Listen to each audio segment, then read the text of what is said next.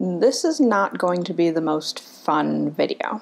Recently, we've been having more discussions in the media about the causes of radicalization. Currently, radicalization is being blamed on algorithms, especially when it comes to politics and extremist ideologies. In fact, the biggest example you've probably seen recently is the YouTube algorithm and how it is radicalizing people towards alt-right extremist beliefs. Now, when I saw these claims, I had two main questions.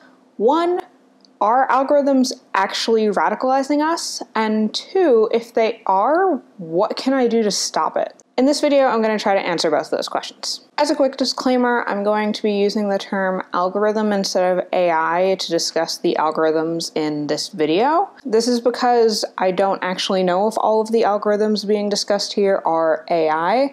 I think that it would be reasonable to assume that a lot of them are, but I don't know that for sure. Additionally, all of the sources are in the description as usual. Let's tackle the first question. Are algorithms actually radicalizing anyone? The research behind this is a bit murky, as you would have to do a pretty large study with a lot of people in order to get conclusive results, and it would be really hard to control all of the other factors in those people's lives that might be contributing to their beliefs. However, there have been a couple studies that focus on whether specific algorithms are contributing to radicalization. The most popular algorithm in these studies is the YouTube algorithm. In their paper, Auditing Radicalization Pathways on YouTube, researchers looked into channels that can be categorized as either neutral, intellectual dark web channels, the alt-light, or the alt-right. Their goal was to figure out whether watching videos in any of these categories pushed you towards a specific kind of content. In this case, whether they pushed you further right. What they found was that users who watched milder right videos were consistently pushed towards more extremist alt-right content. For example, a user that started off by watching something on the intellectual dark web, something like a Joe Rogan video, would be then recommended videos that were more and more extreme or more and more alt-right until it hit extremist content. However, users who started on neutral channels would stay there. Their recommendations didn't seem to push them in any particular direction. Other research has shown similar findings for users who dip their toe into contrarian content. Not necessarily things that are extremist, but things that represent points of views that may not be held by the mainstream public.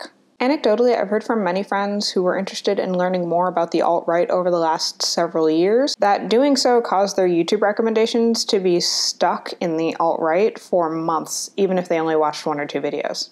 But what about other algorithms that aren't YouTube? Well, there isn't actually that much research that shows that they have an impact anywhere near the level of the YouTube algorithm, especially when it comes to political ideology. Many studies have highlighted the fact that social media and more broadly internet forums have resulted in intellectual silos where we only talk to people who agree with our own beliefs.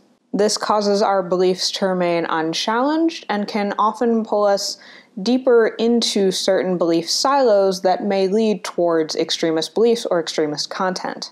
And that's not an algorithmic problem, that's just the nature of the internet. It's almost certainly contributed to the political divide in the US more than things like how Facebook sorts your newsfeed. At the same time, you could argue that algorithms have radicalized us in other ways, especially when it comes to things like body image. For example, Instagram bombards you with images of beautiful people that might lead you to start a fad diet that you wouldn't have otherwise done, and that may not be good for your health. However, you could argue that was a thing that was happening well before the internet became a thing. Getting back to the original question, are algorithms radicalizing us? From my research, it seems like the answer is yes in some cases, but no in most cases. In fact, in many cases, it's the fact that the internet allows us to find very niche communities of people with very like-minded beliefs that might pull us deeper and deeper into content that we wouldn't have otherwise found, especially if we're vulnerable. On that note, I also don't want to make it sound like we're completely incapable of escaping these algorithms and the radicalization. In fact, the New York Times article that blew up over YouTube radicalization, where a young man was radicalized by watching increasingly alt-right content that was recommended to him, actually had a happy ending where he became de-radicalized after watching arguments from other YouTubers about that alt-right content. However, this doesn't mean that we don't need to be aware of how algorithms influence our thinking, which gets us to the next question. If algorithms are radicalizing us, what can we do to stop it? So there's a couple of technological things that you can do to combat this issue, like sorting your newsfeed chronologically instead of by whatever the algorithm recommends for you, or using platforms that track your data in incognito mode.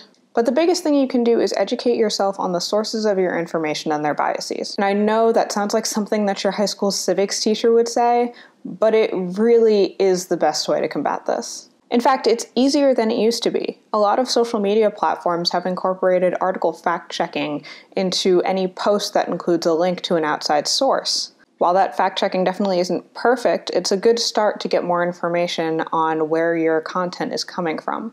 You can also follow people on social media that you might not agree with to get the opposing viewpoint. However, the thing that I've found to be most helpful is talking to actual people who disagree with you in real life. I know, I'm also one of those people who hates making phone calls to people that aren't my parents, but it does help. I'm also not saying that you should jump into violent or potentially dangerous situations just to learn about the opposing viewpoint. Your personal safety is way more important. But some of my biggest learning experiences have come from discussions with people that I disagree with. If you haven't already guessed, I consider myself to be liberal, but for a little while in high school, I lived in a rural conservative area. While I can't say that any of my core beliefs were swayed by the discussions that I had there, I can say that I developed a lot more compassion and understanding of the opposing argument to many of them. In fact, it's influenced the way that I approach things like science communication and political advocacy.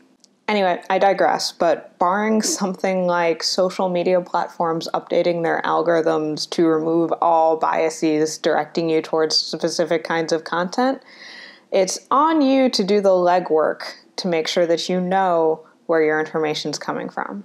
That's what I've got for y'all today. If you like this video, you should actually check out Smarter everydAI's series on this topic. It's really, really great. He talks to people at a bunch of different social media companies about these algorithms and how they work. I'd also recommend that you smash that like button and subscribe to my channel so that I know that you like this video. You can also support me on Patreon, where I do monthly Q&A live streams as well as fortnightly blogs. Thank you so much to all my current patrons. Otherwise, you can find me on Twitter, Facebook, and Instagram, and I will see you guys in the next one. Bye.